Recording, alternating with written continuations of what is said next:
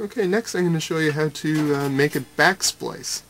And what the purpose of a back splice is rather than, say at the bitter end of a line, rather than cutting it off and putting a whipping on it, which can come unraveled, and it kind of terminates suddenly. The back splice, we're going to be taking this and splicing it back down the length of the rope a ways. Of course, it's going to look a little bit neater than me just folding it over. And it's going to form a thickening of the rope with a nice little pattern, and it's a nice way of finishing the end of a line so that it really can't come unraveled.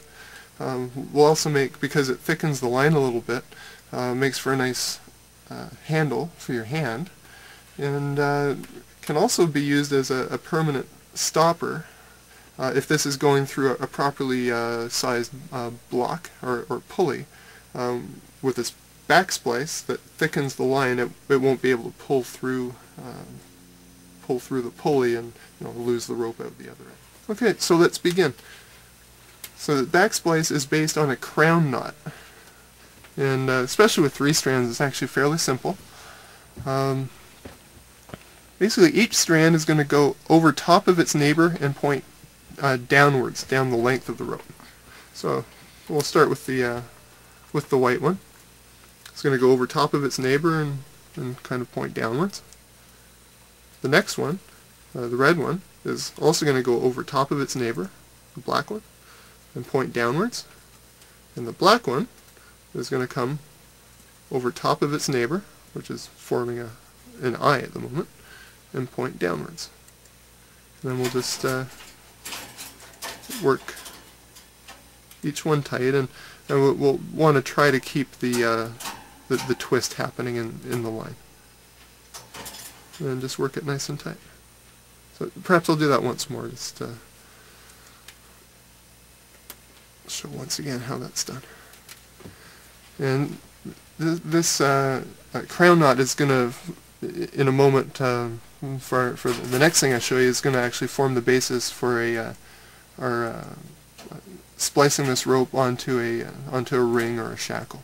So once again, it's going over its neighbor, pointing downwards. Of course, it doesn't matter which one you start with. The next guy goes over its neighbor and points downwards, and this guy here goes over its neighbor and points downwards. And just carefully work them all up, trying to keep a little bit of twist in the rope so that it maintains its shape. Work them in and get them nice and tight. You'll see that I've got a little bit of whipping here, just to prevent this rope from unraveling. You can remove it at this point; it's not needed anymore at all. So I guess just out of laziness and not wanting to waste the whipping, since I'm going to be using this again in a minute or two, I'm just going to leave this on and splice right over top of it.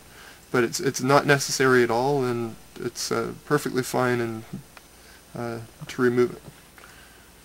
So once you've worked these things relatively snugly, it doesn't have to be super tight. Of course, there's not a whole lot of friction holding it here. Once we've got a few tucks in, just like with the other splices, once you get a few tucks in, then you can give it a pull and it'll actually stay tight.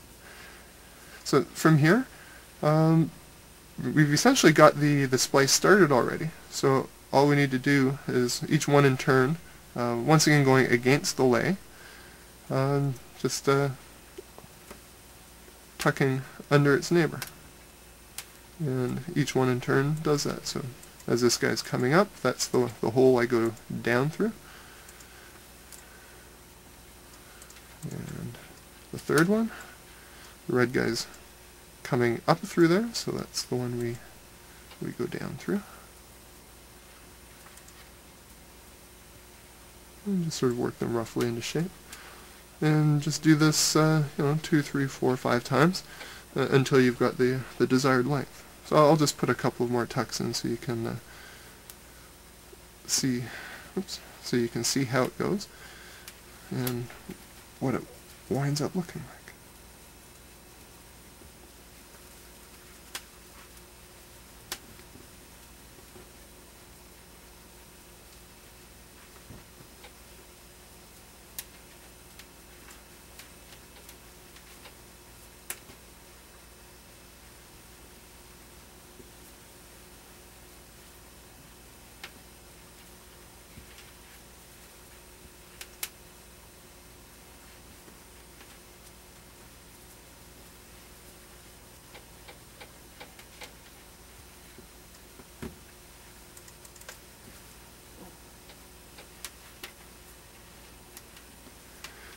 Alright, so I'll give these a little bit of a pull.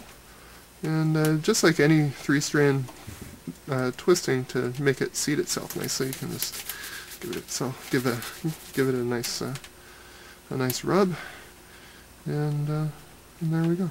So it thickens the line a little bit. Of course, at this point you can trim and mount these, or whip right along here and trim. We'll show these some of these little finishing methods a little bit later in the videos. You'll see it forms a really nice end. Of course, the end can't come unraveled because it's not really the end. The end's worked back down here. Forms a nice handle, and if we've got this going through a pulley, it's not going to want to pull through if the pulley is the right size for the rope. It's a nice decorative way of finishing the end of your line. And it's called a back splice.